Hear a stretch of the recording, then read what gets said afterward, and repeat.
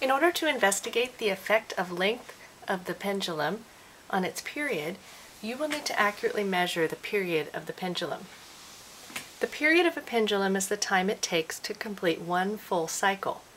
It doesn't matter when you start the timing, as long as you stop timing when the pendulum has completed a full cycle. So we could measure the time starting from the highest point until it gets back to the highest point. That would be one full cycle.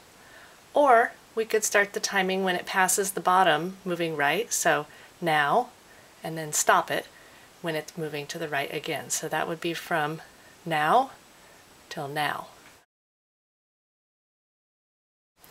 When timing a cycle, you want to count 0 at the beginning of the timing and you want to count 1 at the end of one cycle. And those are the times when you want to start and stop the timer. So I'm going to do the timing from the highest point over here. So ready, set, 0, 1. Okay, so I press the button on 0 to start it, I press the button again on 1 to stop it. We can also measure the period, starting and stopping the timing when the pendulum is at its lowest point, let's say moving to the right. So now, now, now, 0, 1.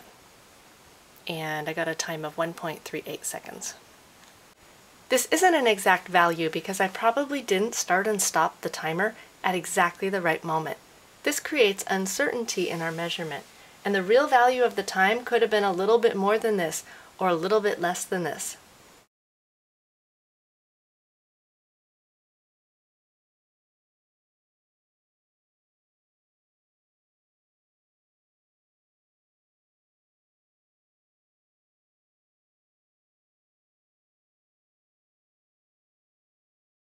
We will measure the time for 10 cycles and then divide our measurement by 10 to find the time for one cycle.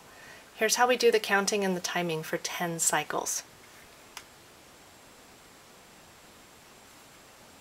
And I'm going to start and stop my timing at the highest point. So ready, set, 0, 1, 2, 3, 4, 5, 6, 7, 8, 9, 10. So that was 13.84 seconds.